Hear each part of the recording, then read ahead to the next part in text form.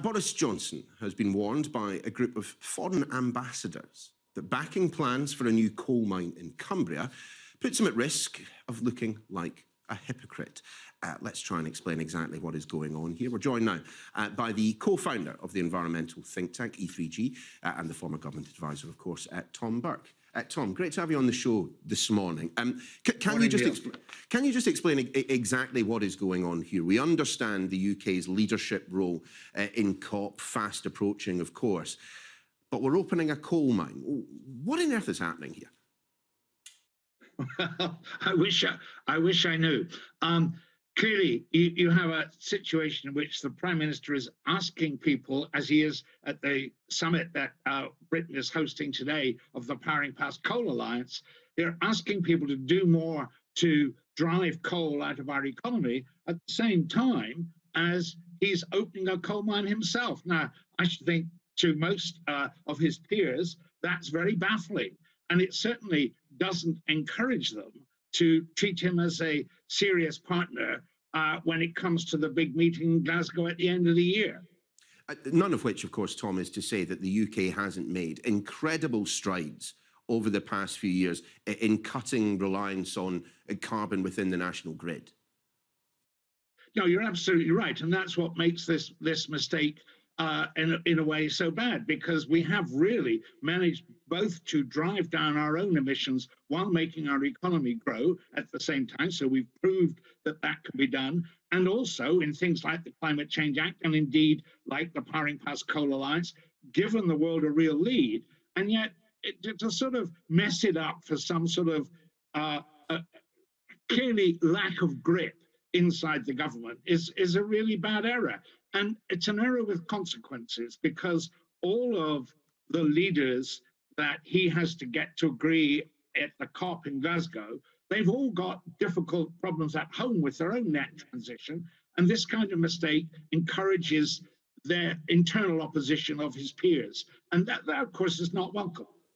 I suppose, though, those who argue explicitly in favour of the coke mine in Cumbria point out that it's producing special coking material for use within the steel industry, boosts the UK end of that particular industry, reduces our reliance on importing the same material from overseas, reduces our carbon footprint in that regard.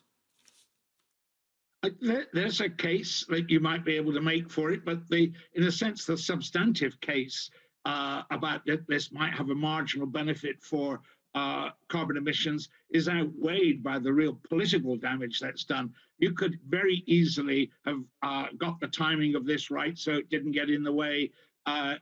There's no a sense in which a decision literally as small as this one should be having consequences for a conference as big as the one we're going to have in Glasgow at the end of the year. So again, it just reinforces that idea that there's a bit of a lack of grip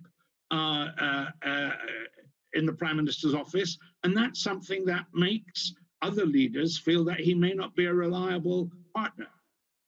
Just finally, Tom, just briefly, in terms, though, of our nation's energy security, we understand in the past the reliance that there's been on, natural gas and so on coming from the east. We know how temperamental those pipelines can sometimes be.